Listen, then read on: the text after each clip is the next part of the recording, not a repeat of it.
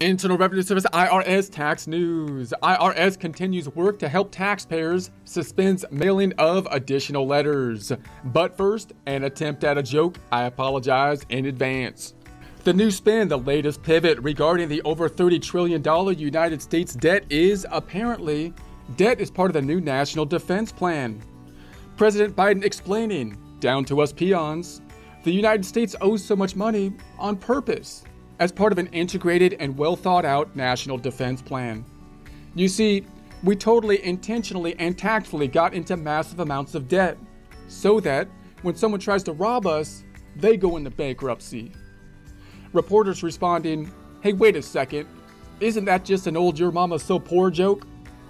President Biden replying, no, it's a well-thought-out and incredibly sophisticated national defense plan. You just don't understand. Anyways, in President Biden's latest meeting with China, his parting words were, America will forever be in your debt. When reporters asked President Biden about the younger generation's worries that their father's generation is leaving them an unsustainable debt, he responded, I don't know what they're complaining about. Most young whippersnappers these days are always telling their fathers to just leave them alone. Reporters responded that creditors did not think the United States understands the seriousness of the debt problem. President Biden responds, oh, come on, man. It's no big deal. They really just need to give us a little bit more credit.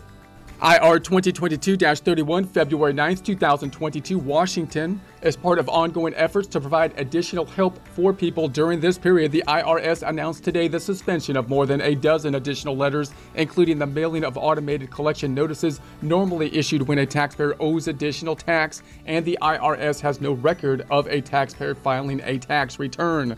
So it sounds to me like the IRS is really backed up on work at this point in time. It's currently tax season, so they're trying to prioritize and shift their attention to the new flood of returns that are going into place. They're more overloaded than normal due to, of course, the pandemic and the response to the pandemic, much of which are law changes related to the IRS.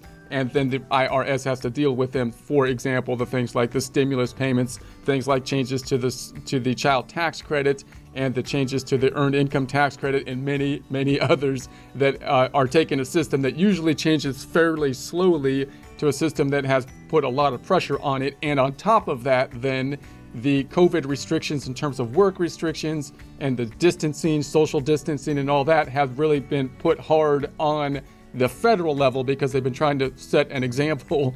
So that means that all the federal workers kind of got hit maybe harder with these kind of restrictions than others, which of course is going to cause a backup. So now there's a backup, and we're currently in tax season, it sounds like to me, and so they're trying to deal with that. So these mailings include balance due notices and unfiled tax return notices. The IRS entered this filing season with 7 million original and amended returns filed by individuals and businesses that have not been processed due to challenges of the historic pandemic, and is taking this step to help avoid confusion for taxpayers and tax professionals. Quote, IRS employees are committed to doing everything possible with our limited resources to help people during this period, end quote, said IRS Commissioner Chuck Rettig. Quote, we are working hard, long hours, pushing creative paths forward in an effort to be part of the solution rather than the problem. Our employees continue to expend every effort to balance a confluence of multiple unprecedented demands, including successfully starting the filing season,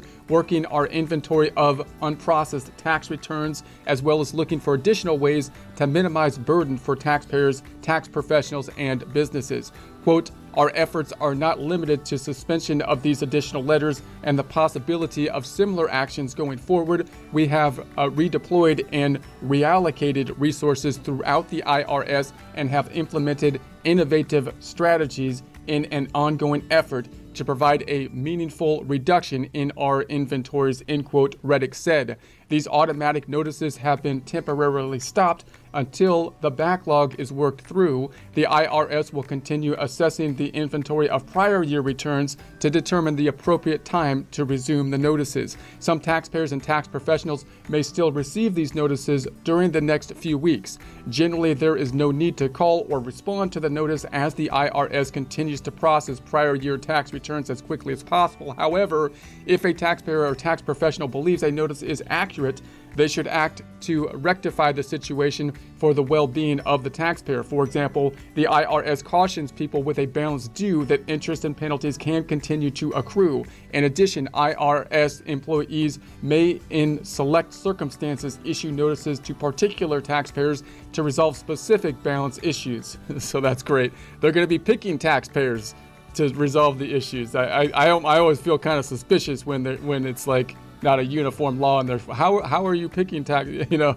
Who gets to be picked? Is it a random picking? In any case, the IRS does not have the authority to stop all notices, as many are legally required to be issued within a certain time frame. The IRS will continue to assess other changes and system modifications that the IRS may be able to implement to assist taxpayers on an array of issues. The IRS will continue to make information available to taxpayers throughout the filing season. The IRS urges those who have a filing requirement and have yet to file a prior year tax return or to pay any tax due to promptly do so, as interest and penalties will continue to accrue. Visit irs.gov for payment options. There's a link to that here. The suspended notices include individual taxpayer notices, and you've got the notices below that are going to be suspended. The notice letter, the CP80, the unfiled tax return, CP59, CP759 in Spanish, unfiled tax returns, first notice, unfiled tax return, then the second notice,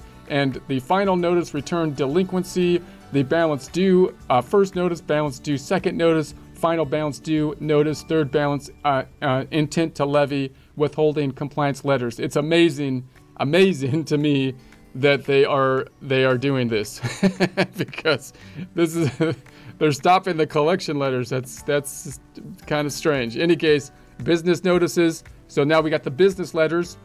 I won't read the numbers, just the titles. Return delinquency. IRS sends this notice when there is no record of a prior year return being filed. Final notice, return delinquency. This is a final reminder notice that we still have no records of a prior year tax return. So there's links to those notices here if you want more information on that, and links to some other stuff. There'll be a link to this in the description.